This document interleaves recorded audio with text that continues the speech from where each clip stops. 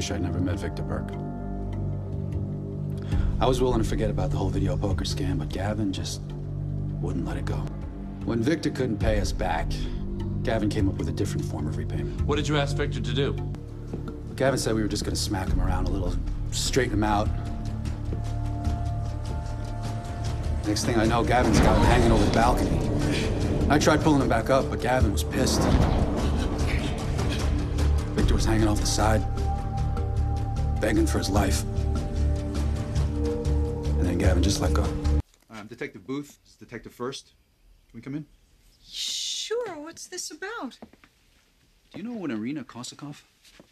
She's a conniving, manipulative little grifter who put my son through hell. She's dead.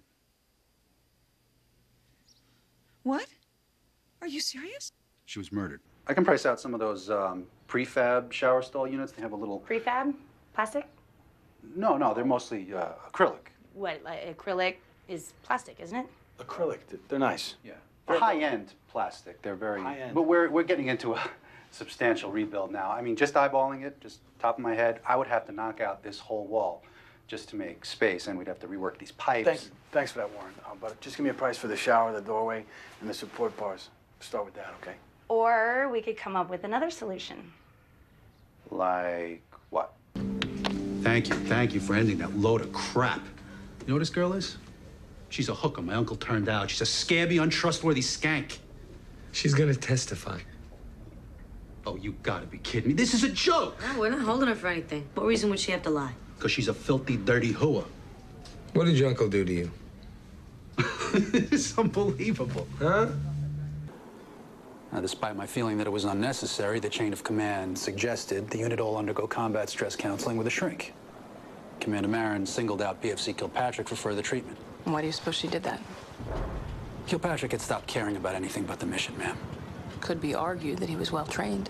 Well, contrary to popular opinion, Colonel, a well-trained Marine is not an unthinking automaton. I'm just asking questions, Captain. PFC Kilpatrick was a bright, dedicated young man when I met him. But something happened to him, ma'am. I swear to God it wasn't supposed to go this far. He told me he was gonna ask for a ransom and we'd split it. That's it. Nobody was supposed to get hurt. Didn't quite work out that way, did it? Hey, look, I'm telling you the truth, all right? The guy went crazy. How'd you two meet? He was following us around. The guy had a camera. I thought he was a paparazzi. He tipped me a couple $100. I gave him a couple places where we'd be, so, you know, we'd be able to get a good picture. Hey, so how did it evolve from there? He approached me a few days ago. I was waiting for Chelsea to come out of the hotel, and that's when he told me the truth. I know what you're saying. Will your basement be in your sanctuary? It's kind of what this garden is for me, you know? It's my place to get away. You know what I love about it? You plant tomatoes, you get tomatoes. You plant cucumbers, you get cucumbers. No surprises.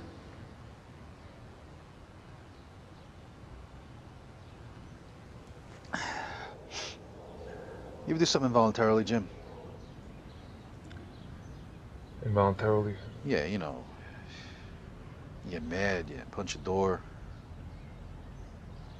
Even though you know it's gonna hurt real bad, and if you were thinking clearly, you probably wouldn't have done it in the first place. Just kind of a involuntary reaction. Yeah, I guess. Well, I involuntarily slept with your wife.